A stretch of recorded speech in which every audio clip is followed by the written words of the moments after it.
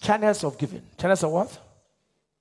A, pay correct tithe. Pay correct tithe. Tithe is the foundation of your covenant of prosperity. He said, bring all the tithe into my storehouse and may meet in my house.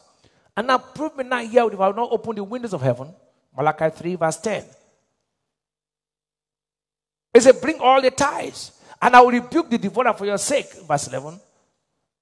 And say, it shall become a delightsome land. Verse 12. Don't wait until month end before you pay your tithe. As the money comes, pay it. Don't every time you get money, pay 10% back to God. Are you hearing me now? Don't say at the end of the month. Every time you get money, remove the 10% and what? Pay. As a lifestyle. Don't say until the end of the month. Pay your tithe as the money comes. We are in a modern society where you can transfer. You don't have to wait. So you can do your transfer online. Is that true?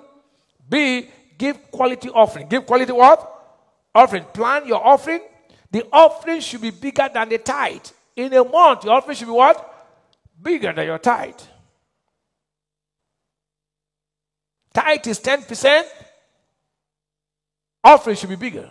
Now, for instance, tithe is what? 10%. My offering, for instance, I don't give less than 20% of my offering. That's why I'm prosperous. That the basic offering, because my tithe, I know the percentage, and inside the tithe, I still give offering. I won't tell you. I won't teach. I want to confuse you. My offering is 20%. My tithe is there, and then I give another kind of offering, which I won't tell you. I have percentages I give for every. That's why this guy is not poor.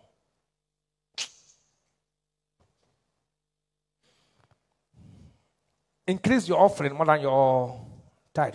You will never be broke.